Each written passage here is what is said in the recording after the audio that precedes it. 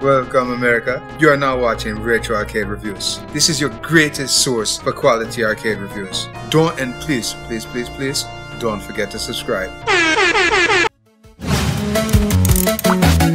Welcome to Retro Arcade Reviews. My name is John, and in this episode we will be reviewing the arcade classic Strider. Strider is a side-scrolling platformer that was developed by Capcom in 1988. Now, Strider is one of my top 10 favorite arcade games of all time, but I didn't play this game initially in the arcades. I first played this game on the Sega Genesis and was immediately hooked. I bought the game because on the cover it showed that it had 8 mega memory. Now, I wasn't a tech head back then and really had no idea what that meant exactly, but I knew it was good somehow. I bought the game and it didn't disappoint. I never saw a game like it before and the game was awesome. I must have played it like a million times. I mean, the character had a super cool saber, ran, jumped, and grabbed things like a gymnast, and had these palm sweaty moments that were amazing. If you were a first time player, you just didn't know what to expect next. Then I ran into the arcade cabinet in a flea market and was totally amazed to see how close it was visually to the Genesis port. I mean, the arcade version was still better in terms of graphics, but a lot of the arcade to home ports during the 16-bit era were pretty close to their coin-op originals. And since I played the game so much on the Genesis, I could manage to get through the game on a single coin.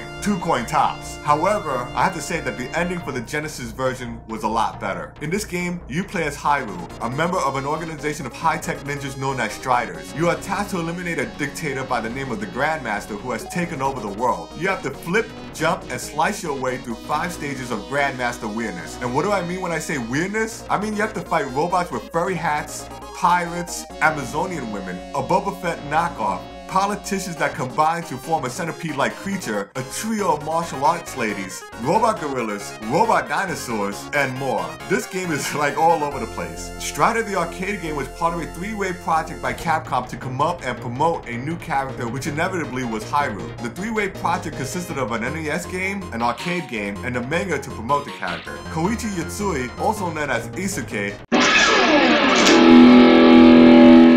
who was also the background designer for Ghouls and Ghosts, was tasked with directing Strider because of his experience with the CP system hardware and for his quote-unquote people skills. The 3 projects were developed independently of each other and were released around the same time. Another interesting aspect of Strider was its music direction, which ranged from an assortment of classical, tribal, and experimental, which changed depending on the situation in the game. The soundtrack was such an important aspect for Isuke that it was a constant source of contention between him and the game's music composer, Junko Tamiya. Strider was a popular arcade game which was made even more popular with its numerous home ports and its somewhat okay sequels and remakes. I wasn't a big fan of those, sadly to say, which is surprising because when Capcom stumbles upon a winning formula, they really tend to milk it with numerous sequels without deviating too much from the formula. But with Strider, for some reason, they just couldn't pull it off. And believe me, I've been waiting for like 30 years for a worthy follow-up game only to be disappointed at every turn. But fret not though, Strider always returns as a playable character in the Marvel vs. Capcom series, and I believe Marvel vs. Capcom does a great job with the Strider character, keeping the legacy of Strider Hyrule alive and well. Strider is still an all-out great game with an awesome soundtrack that has garnered a legion of loyal fans with tons of articles and retrospectives. Again,